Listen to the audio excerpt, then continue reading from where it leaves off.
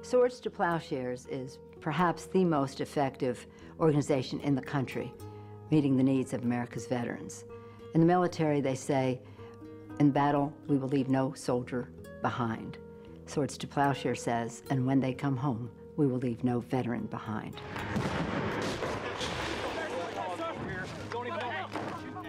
Swords to Plowshares has always prided itself upon serving those most in need, which typically means veterans who have low income or who have issues that aren't being addressed. We always saw ourselves as part of this community-based system of care that includes service providers and advocates and activists all the way through. In the mid-'80s, the whole issue was homelessness, and so that was an issue that we attempted to address. It's pretty rare to find a veterans organization that is comprehensive to the extent that it can provide legal services, employment services, housing services, emergency care. And we've long said one size does not fit all. You go to an employer, he says, have you been in the service? You say, yeah. He says, what kind of discharge do you have? You tell him an undesirable. He says, well, I'm sorry, but we can't use you. It's a mark, you're marked for life. In early days, it was veterans who had all this stress about how they felt and how they're being treated and the trauma that they went through, but it wasn't even recognized by the mental health community.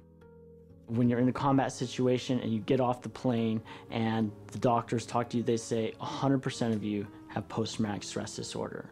So it's just a matter of how you deal with it after the fact and how you manage the symptoms determines how it'll affect your life. But it changes you. War changes you. I have gone from being a chronically homeless person, an alcoholic, to someone who has a place to live, who has a job, who has dignity and hope and self-sufficiency. They helped me to achieve a better life and to be around the camaraderie of veterans helping veterans is a no-brainer for me. This is where I need to be. We try to provide direct care and try to not prejudge people and then try to affect the system of care. So it's even beyond us that the system of care actually improves and changes. And I think we try to educate society on the true cost of war. I've had the privilege of seeing Swords to Plowshare up close in San Francisco and proudly watch them advocate for veterans in Washington, D.C. You couldn't hear what they had to say without saying we must change our policy towards our veterans.